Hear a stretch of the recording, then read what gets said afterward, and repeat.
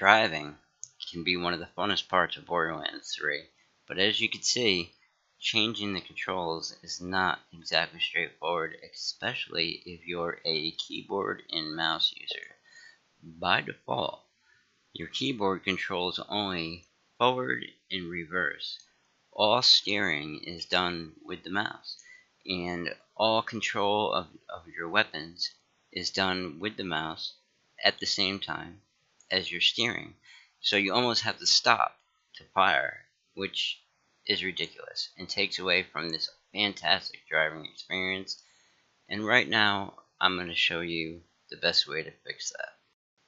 So, for whatever reason, the way you change these controls is not under your keyboard and mouse settings, but it's under the controller settings. So you go to options, you go to controls, click the controller icon, and under driving button scheme, change it to vehicle relative left side.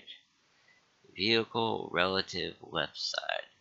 Don't change anything else, and now you will see that all of our steering and our forward and reverse is done with the keyboard, leaving the mouse to independently control the weapon, as it should be.